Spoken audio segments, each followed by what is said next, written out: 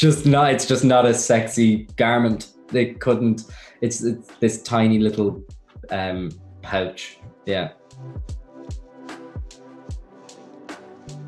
It's funny because the sexiest moment in the show for me, there's a sexy moment I think in episode 12, and it's kind of, it shows the whole journey of both of their characters when Connell and Marianne are actually able to physically kiss in a public place, considering the whole journey that has taken them to get there. And it's not overtly like highly sexualized, but I think that there's a real intimate, emotional sexiness to that, to see the journey of both characters and to kind of forego all the kind of social anxieties, especially from Connell's perspective. So that would be my sexiest moment from normal people.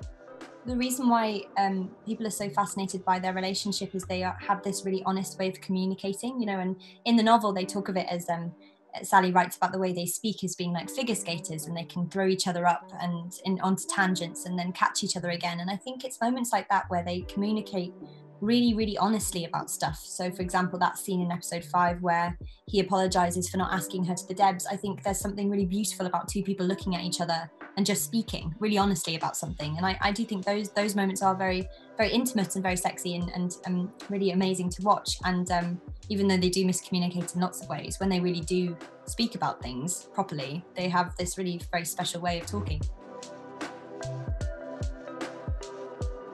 Oh, I mean, I think we got the giggles more than we didn't, to be honest. I think Anita, our intimacy coordinator, was really brilliant in allowing for that, because I think it is a really strange situation to be in.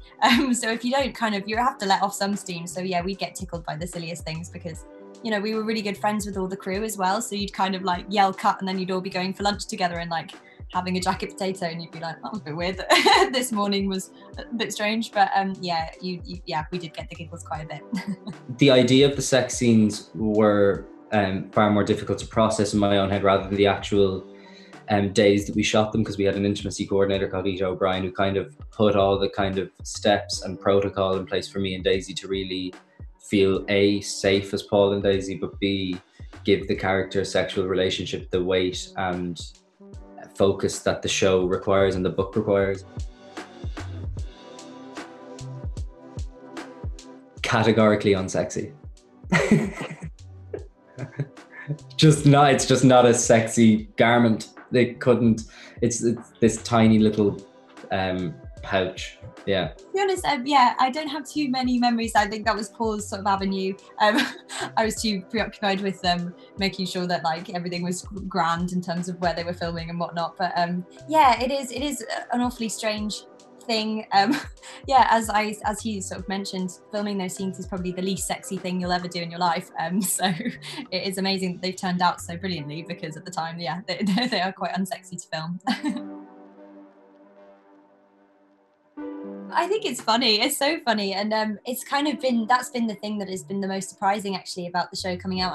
We never really thought about the chain when we were filming it, and now it's obviously like everywhere. So it's been very funny. I guess it's quite cool that that it has that many followers and people seem to be so excited about details like that. It means that you've done something right. So but yeah, it's just very surreal. It's hard to get my head around. I do think it's very funny. I feel like we kind of lost. The chain grew its own kind of own social legs, but in the meantime I'm actually raffling off one of my own kind of personal chains that I wore for a charity that deals with a charity called Pieta that deals with suicide and mental health. It was kind of in light of episode 9 and 10 airing on BBC One and RT next week, so it's nice to kind of use this entity that has kind of captured the public's imagination in some sense and kind of give back to something that's actually intrinsically involved thematically with the show. It is from Argos. It does feel, yeah, it is weird whenever I get it out. I'm like, oh my gosh, people love this. But yeah, it was lovely. It's a nice memory of filming, but obviously it's taken on kind of a different life now, so it does feel very strange when I see it just in my bedroom. It's just over there. It's just like by my bedside table on my jewelry box.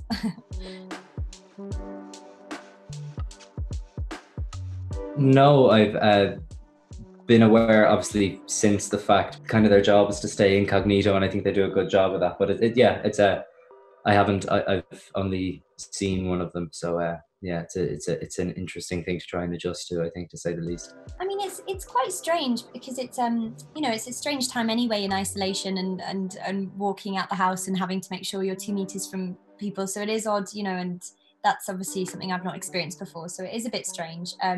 But yeah, I've had mostly with when it comes to interactions with fans and things, it's been so lovely. I've had one or two people come up and just say, I really, really loved the show, and I really am like very touched by the story, and it really moved me. And that's been so lovely. I didn't expect that. So it's been nice to have people, you know, be able to express that they love the show, because I haven't been able to talk to any of my friends face to face about it. You know, we obviously message and FaceTime, but it's nice to have actual interactions with people who love the show as much as I love the story of Marion and Connell. So that's been really positive, actually.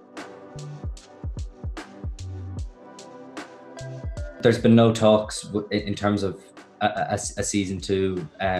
Like, obviously, from my own personal actor's perspective, I'd love to play the characters again, but I'm also in no rush to do that. I think there's a lot of growth that kind of Marianne and Connell need to do outside in the next few years. But look, it might season 2 might never happen, or it might happen. I actually don't know, and I'm aware that's a very frustrating answer.